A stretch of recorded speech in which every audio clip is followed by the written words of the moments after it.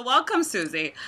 So tell us a little bit about yourself. How did you get started? Founder and editor of Wit and Well, which is an online magazine. Tell us a little bit about the magazine, what you do, how you got started. I am founder. We went live really very short time ago. We created a whole new issue every single week, which is exciting. And what we do is we share with our readers what it's like to sort of live through the world. And you said we really want to know behind the glitz who Suzy is, and that's what Of Wit and Will is. It's about my musings, my writings, my thoughts, things that I want to share with our readers. And I think that they're important. I mean, for instance, this morning, so I'm in New York, and I live in San Francisco. I received a text this morning from one of the mothers in my young daughter's class.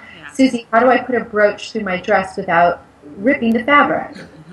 So on the spot, I thought, well, I think you put a piece of cotton, weave it in very gently through the fibers, pull the cotton out. You're done, like a cotton ball. Yeah. So these are the kind of things that we share with our readers in addition to sort of the bigger adventures that I'm having, like with the Elite Model Look competition, which was so exciting, so thrilling. And my hope was that I could mentor those young models and take you and my readers on this adventure, sort of like a Mr. Toad's Wild Ride. Isn't this fantastic to see what happens behind the scenes?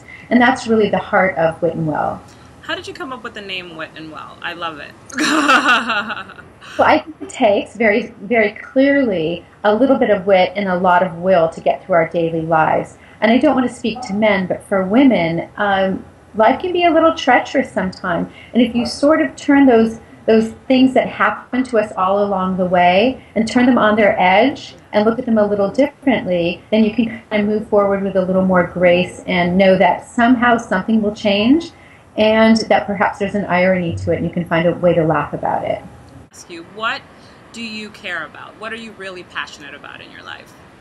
Well, of course, being a mother, obviously, a friend, a sister, a good citizen in the world. I'm very passionate about very intimate interactions.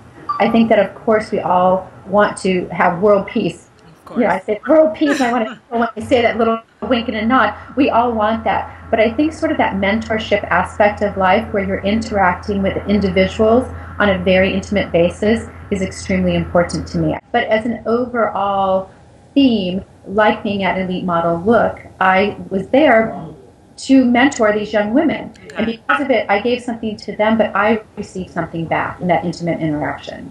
How would you define beauty? Beauty, of course, is from within. There's physical beauty and there's personal beauty. And I believe that you cannot have physical beauty truly without having inner beauty. It means having a wider view of life. Art, music, literature, being a good friend, being someone who listens and gives to other people. I think that's true beauty. Who or what inspires you? My children inspire me, of course. I'm a passionate mother. So my children inspire me. My friends inspire me. I've been inspired by my family very intimately, both of my parents and my extended family. Artists, writers, musicians all inspire me. And really just, I guess I take a lot of inspiration from being in nature. Yeah. So even just taking a walk through a really beautiful environment and sort of being there in that moment, I find very inspiring. I definitely have very much sort of a pioneer mentality to begin with. So even when I know that I'm feeling down, I just sort of say to myself, if you do something, if you are proactive, if you make a change, then your life will change. Even in a way, I try to look at every challenge as an opportunity to sort of spread my wings and do something different. I mean, in this last year, I had the thought that I wanted to share my voice. I founded Of Wit and Will. I then went on from that and again did this really amazing activity with elite models.